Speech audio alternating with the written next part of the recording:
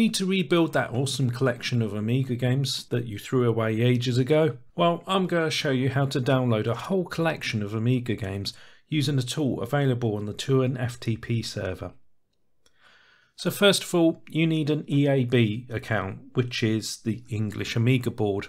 But hold on, you can't just create a new account and expect to have access to the FTP server. There are a few rules that you need to follow to create the Turin FTP account. You need to post 50 messages on EAB, and those need to be older than 5 days. You may have an account already if you're interested in the Amiga, but if you haven't, it's a nice place to talk to people that are interested in the Amiga. Follow the link to create an FTP account when you're ready, and make a note of the username and password, as we'll need that in a bit. Next, download FileZilla, as we need to access an FTP server.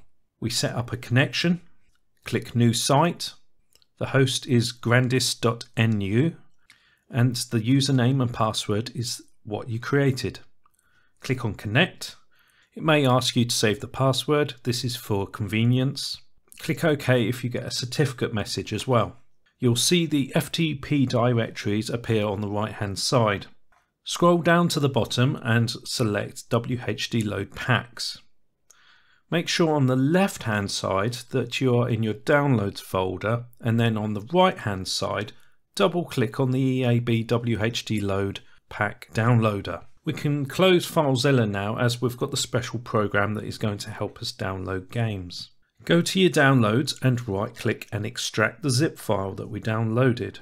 Go into that folder and load the x64 application. You'll get a set of instructions, just click on OK. This is the downloader app that will grab all of the RetroPlay Amiga collection and organise them for you. Type in your FTP details at the top. Then select if you want games or demos. I just want games for now. Then you can choose to include CDTV, CD32 and AGA games. I'm leaving these all off of my collection for now. Then I make sure that English is selected, as I don't want all the different language versions of the game. Once you're happy, click on Go, and then it will display a command line box showing that it is downloading. Go grab yourself your favourite beverage, as this will take some time to complete. Finally, it's completed.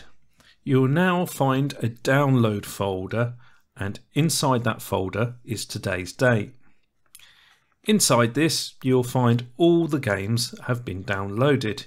You can now copy these over to wherever you want and set them up in FSUAE, like what I'm going to do in this next video.